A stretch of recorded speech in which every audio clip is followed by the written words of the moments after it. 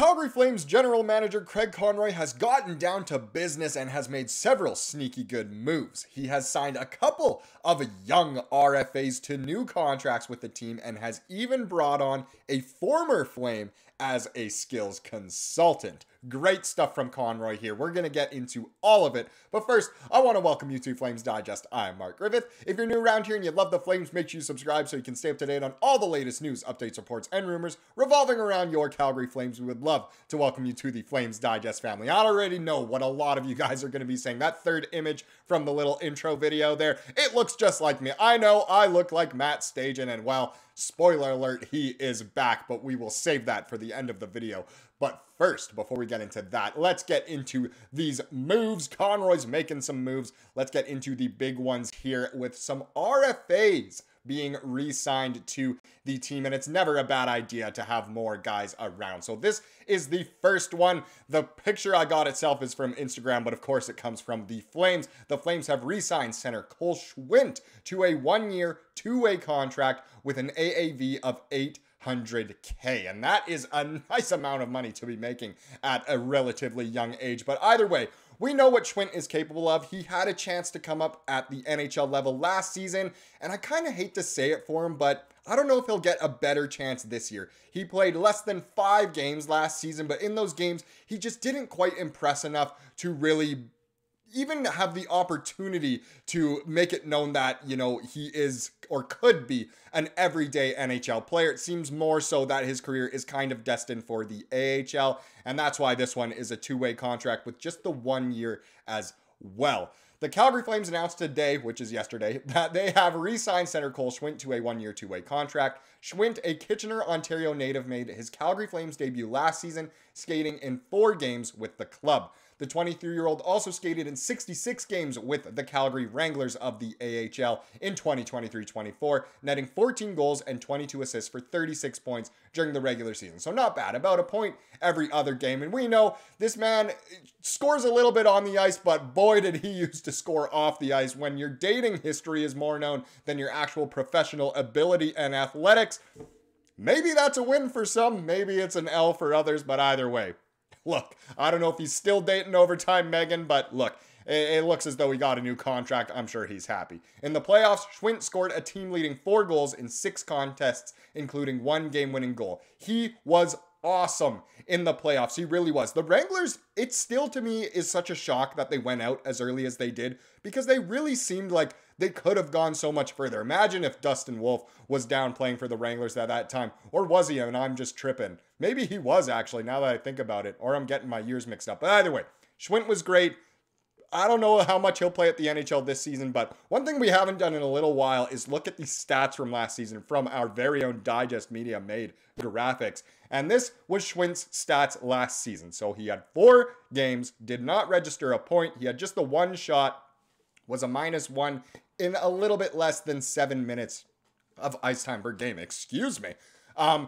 It's interesting to note that at the time he did come up, the Flames were still a relatively competitive team. They hadn't made all those trades yet. So it's not like he was given a good opportunity, as in it was a better team that he was on, but he wasn't given a great opportunity in times of he didn't get as much time on the ice. His Corsi for percentage, as you can see, there's way less than 50, which is obviously quite terrible. But he's still relatively young. Who knows? Again, I think he's more so destined for the AHL for his career than the NHL. But either way, let's get back into the full contract here. So as we saw before, 1 year, two-way, $800K. Cole Schwindt is a center, born in Kitchener, Ontario, April 25th, 2001. He is 6'2", 182 pounds, and shoots right. He could put on a little bit more mass to hopefully become a bit more of a threat, but here's the thing. He's not exactly, you know, an offensive, skilled maestro. He's not big and, you know, can just beat people up. He doesn't have anything that's overly positive, but again, he doesn't have anything that's super wrong. It's great to have him in the organization, and that way, it's a sneaky good move because, you know, he was a piece in the Jonathan Huberdeau trade and was supposed to be a decently good prospect, and obviously, we hope he continues to develop well, and who knows, maybe I will be, you know, biting my tongue later when he is up in the NHL, and I don't know. Either way, I'm happy he's still with the team. We did make another signing. We re-signed Mr. Ilya Solovyov as well. So the Flames have re-signed defenseman Ilya Solovyov to a 2-year contract extension with an AAV of $775K per season. So this one has a little bit more term at 2 years, but it is great to have him around. Another defenseman, of course, but it's super, super exciting. He's obviously more of your bigger, more defensive defenseman, and it's never a bad idea to have some of them around. The Calgary Flames announced today, which was yesterday, that they have re-signed defenseman Ilya Solovyov to a 2-year contract extension. Solovyov, a native of Mogilev, Belarus, made his Belarus.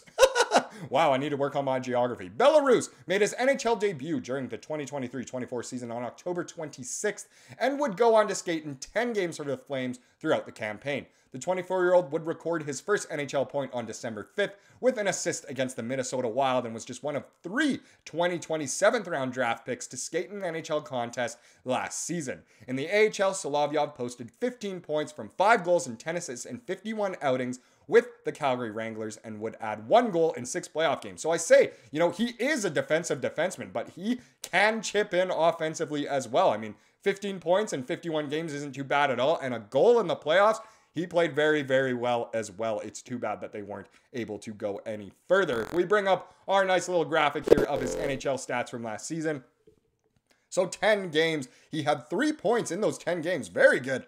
3 assists is what they were. He was a -3 as well. He came up kind of at different points in the season, so it's not the same thing about Schwint where it's, was he given the right opportunity? Were the Flames a better team then? He kind of came up at different times, so interesting there. Not bad stats at all. Almost 16 minutes of ice time per game is not bad at all, and I think he definitely will see some NHL time this upcoming year for sure. So great to have him signed as well if we get into the contract here again. So it's a 2-year, two-way for year 1 and a 1-way for year 2, which is very interesting to note. Are the Flames planning on having him as a full-time NHLer? Not this upcoming season, but the one after. Very interesting to see. As we saw, the AAV, $775K, very, very cheap, and that way it is sneaky good if he does become an everyday NHL player. Ilya Solovyov, defenseman. He's from Belarus. I still can't believe I said that. Belarus. He's born July 20th, 2000, so still relatively young. He's 6'3", 208 pounds, shoots left, and was a 7th-round pick, 205th overall in the 2020 NHL draft. To just have a 7th-rounder go that far in their career to kind of sign another NHL contract in a way is great news. It's great from our scouting. Solovyov is so good. I hope he continues to develop into a very, very good player. So good to have him back. Great to have Schwint back as well. And as I said before, welcome back, Stage, one of my lookalikes when it comes to the NHL. So many times, especially when I don't wear my hat, I get the Stage in comments, but here we go. Welcome back, Stage. The Flames have added Matt Stajan to the hockey staff as a skills consultant. That, again, comes from the Flames Instagram. You can see there it was liked by Danny Griffith. Shout out to him. What an absolute beauty. But either way, a skills consultant, to my knowledge, is someone who works with the players directly, so whether it's the Flames or the Wranglers, just within the organization, and works with them directly to kind of hone their skills or work on what they specifically as individuals need. So it's great to have Stajan. He is obviously a very skilled player. He played many NHL games. We obviously all have great memories of him icing the Canucks back in Game 6 of the first round in 2015. That is one of the best goals of just my entire life watching it. There's actually a photo on my Instagram, shameless plug, Mark_Griffith on Instagram. But if you scroll a little bit down, you can see my celebration with the people who I was with. What an absolute amazing time. So good to have Stajan back. And I just want to take a look at a couple of comments from this Instagram post. So Drew said, Conroy collecting old players to work with him like Infinity Stones. And it's so true. It seems like there's so many former Flames coming back to the organization, which is a good thing. And we know Stajan, was kind of one of those locker room guys. So the players will instantly fall in love with him if they don't know him already. And, we obviously have a Ginla around. We've got some other guys. There's always alumni. peeking in and out of the Saddle Dome, always chipping in, helping out. Conroy himself is a former player and collecting them like Infinity Stones. When are we going to have the full gauntlet and take over the NHL? I don't know. Another great comment here from Shay. He said, could add him to the roster. Definitely most talented player on this team currently. That is awesome. We love Stage.